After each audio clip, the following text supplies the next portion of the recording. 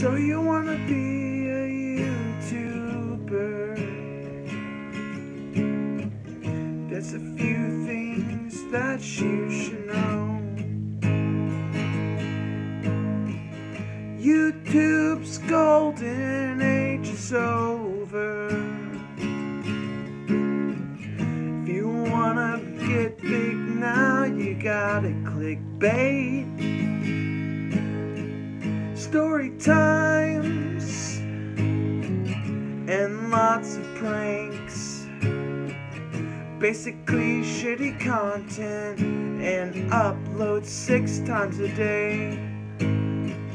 Remember, it's quantity over quality.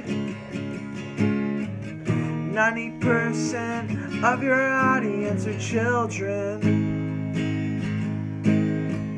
So you wanna be a YouTuber? I've got some advice to tell you. You're not gonna make it unless you get naked. It worked for Lena the Plug. It worked for Celestia Vega.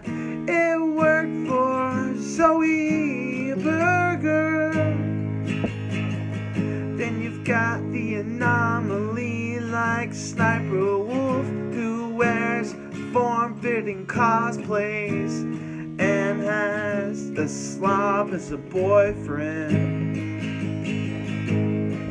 Then you've got bloggers like Logan Paul and Tana Mojo.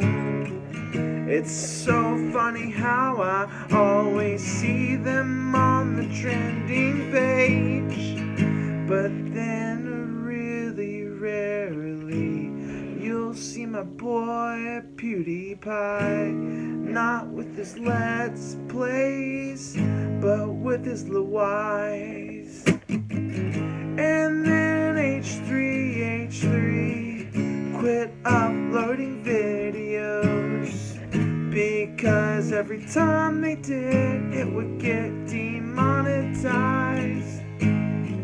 So they both wisened up.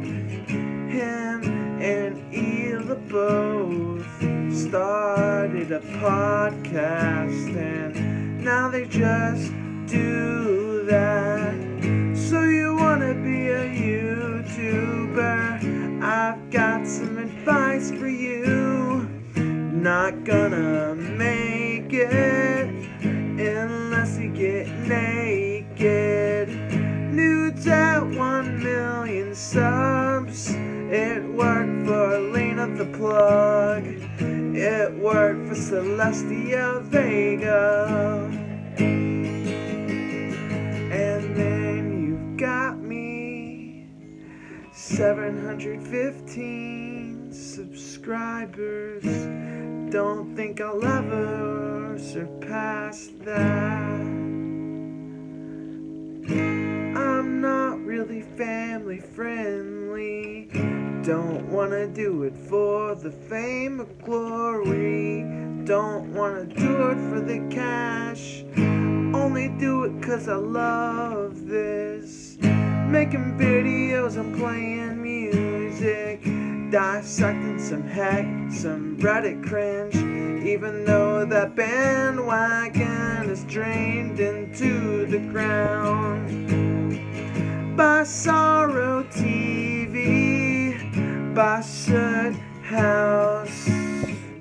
But then you got the anomaly like that fat guy that sings All-Star over every single song you can name, song you can think of.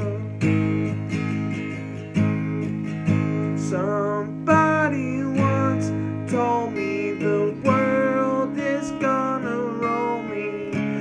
Ain't the sharpest tool